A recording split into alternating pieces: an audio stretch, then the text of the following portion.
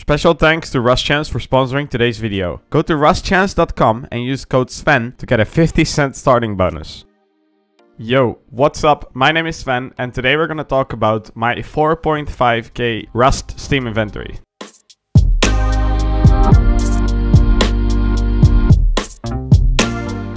In this video, I purely want to share with you guys how I made an insane profit on Rust skins. I just want to make clear that all the prices you see in this video are indications. The Rust skin market changes all the time and so skins can go up and down in price. This, of course, is also the point where you can make an insane profit. Now, there's a few things you should know before we jump into my actual inventory. While I show you guys my inventory and how much profit I made per skin, I will talk about how I started, things you should know and expect, and I will give you guys a bunch of tips and tricks that I learned in the past year of investing in these skins. I started out pretty big. Because I sold some skins that I owned from CSGO, I had a bunch of Steam wallet money. I also sold a knife that was worth quite a lot. After figuring out how the Rust skin market worked, I felt pretty confident pretty fast into investing in a bunch of skins. The Rust skin market at this point is very unique. Of course, there's a lot of theories about skins that are in sets or skins that particularly look good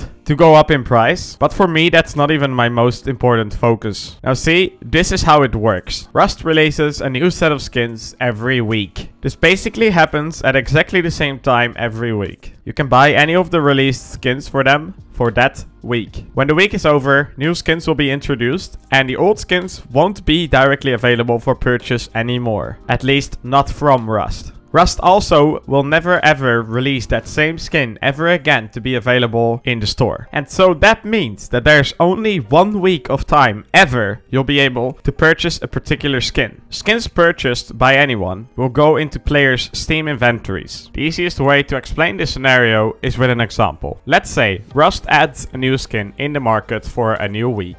The skin gets sold exactly 1,000 times and the week goes over and a new market gets introduced. This means that this particular skin is only in rotation in the total of 1,000 times. From that point, the only way for other people to get that skin is through the community market from Steam. Of course, if people sell that skin then. Now here's the interesting part. No matter how many times someone sells that particular skin in the Steam market, the total amount of that skin being in rotation will never change. It cannot go up, it cannot go down, as Rust will never sell that skin anymore. Now due to a lot of factors, including the fact that Rust gets new players every day and some people take a break, etc., and that the store is only available for a week, there's a big chance that a bunch of people that would originally want a skin actually turn out to not buy it in the week they can and go to the community market to buy it. This creates demand. Now obviously for skins that look really good or match with a set, these skins will most likely be more in demand of skins that don't. But bottom line, without overcomplicating this and without mentioning another 100 reasons, it comes down to a point that just because this is the way the market works, your skins will pretty much always increase of value over time.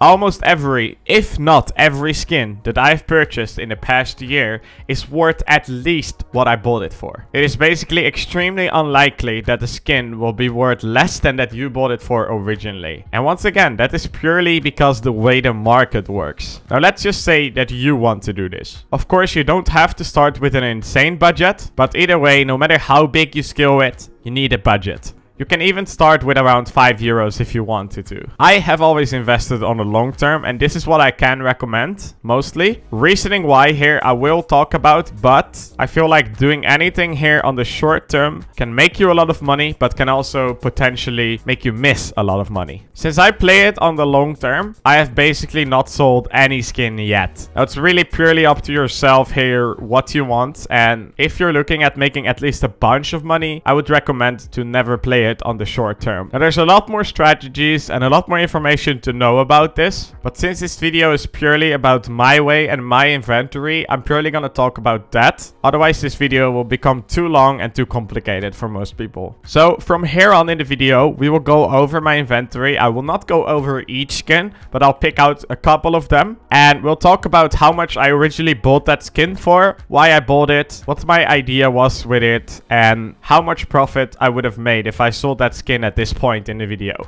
Alright, so the idea here is that we just go from page 1 to 39 And I'll just pick out a bunch of skins and tell you the story behind them. And I'll check what I originally bought them for. Now, I'm gonna try to purely focus on the skins that are pretty common or rare. Sense of like skins that most people know. So for example, Chinese Lantern. Actually pretty interesting skin here. But the Chinese Lantern, I bought only one. It was actually €3.50. It's €4.50 now. So it's worth over €1. I made €1 profit with that one. So there's not really anything like specific here, but we have the Doodle boots and the Doodle gloves. And it's actually interesting. Let's check how much I bought them for. €1.30, and the Doodle boots were 90 cents. So I easily made double profit on these. Now I have more, so as you can see here. But then we have the pants and the hoodie ones as well. And we have the chest plate and the face mask. And then the vest, coffee can, kilt, and AK. I have the AK here. It was €1.75. It's €4 now. That's really, really good. For the next one, we have the Doodle face mask. Was 90 cents. And it's €1.50 now. This is almost double. And the chest plate was also 90 cents. It's €1.34 now.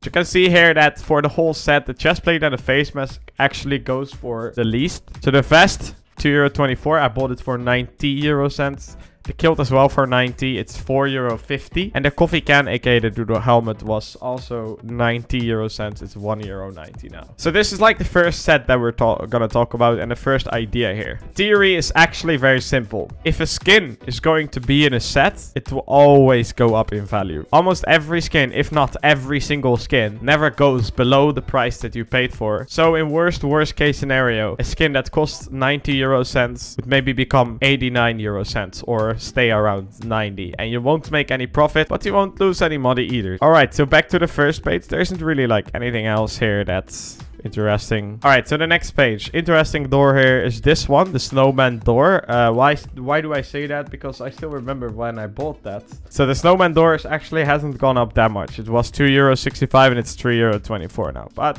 again, it went up. So Glorious AK is worth quite a lot because of the glowing tip. Skins that have anything with glow usually go up as well. Oh yeah, and here we have the training gloves and the training boots. And once again, these are part of a set, and you can feel that coming. Usually right now when Rust accepts a skin, they do it in parts. So one week there's the gloves and the boots. Next week is the pants and the chest plate. Next week is, you know. So these are part of a set and went up in value. So if we're just gonna go for training real quick, take a look at what I have here. I remember when the hoodie and pants for the training came out first. These were the first two training items that came. And they were very unique compared to the other hoodies and pants that were there. Because there wasn't really like any clean black looking, and then with the white lines, like a bit of Adidas kind of, people knew that it was gonna go up. I knew it was gonna become a valuable skin. And as you can see, I have 1, 2, 3, 4, 5, 6 pants, and they're worth €6.23 though. So I made an insane profit on this. Now for the gloves and the boots were probably 90 and the gloves were €1.30 as always. Coffee can is not worth that much, but it still went up. Same for the vest. But then you have the kilt, and the kilt here, €12.42. Unfortunately, I only bought one, but again, kilts just go up higher, especially when they're matching with a lot of other skins as well. Face mask and chest plate, again, not that much higher. You can see there's a lot of that I have a lot of AK skins. That's true. I do. And a lot of them I actually bought from the Steam market because I just wanted a lot of AK skins. Is that an investment? No, not really.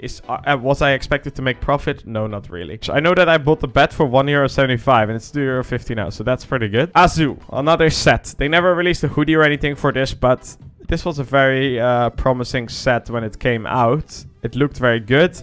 I know it has gone down in price, but overall, I made profit on this. Pretty much any of these went up in price. This box, glowing. Hey, remember? Glowing skins always go up in price. Always. Night Sky large box. As you can see, I bought it for €2.20. It's €7.09 now. This is pretty recently released box. And funny enough is that when I bought these quite a long time ago, I actually still made profit on them. I paid exactly €23 for this chest plate, and so it's €32 now. So I almost made €10 profit on that. And there's a bunch of other skins, like the Big Grin Glory AK that I own, that I have this with. Tactical, the chest plate, pretty good looking skin in my opinion. Oh yeah, Alien Red AK, a €60 skin as of right now. And this AK I also did not buy originally on the store. I bought it myself, €17.09.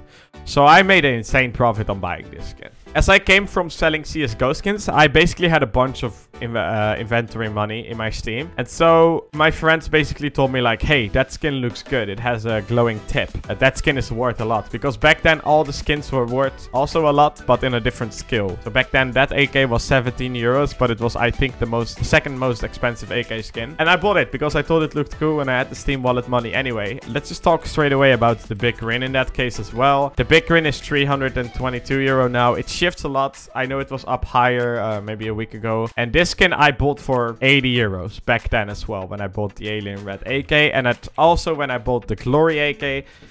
It's 234 euros now, and the Glory AK I actually bought for 43 euros. There's a bunch of doors here. Again, almost everything here went up higher than that I originally bought it for. Glowing box went up a lot higher than it was in the store. Glowing door, same thing. Everything that glows, guys, goes up. Everything that glows, even this AK. Glowing door again went up, not that much. Glowing box here also went up, not that much. Chest plate and face mask are barely worth anything. They are basically the same as how you bought them for or worse. So if you're willing to invest into anything, chest plate and face mask are worth the lead. And here we have the Glory stuff. Now this is again a set, and I knew it was gonna go up, and it did. So on the long term for me, how it really like turned out is that I just set to a point that I just bought every skin that was available once.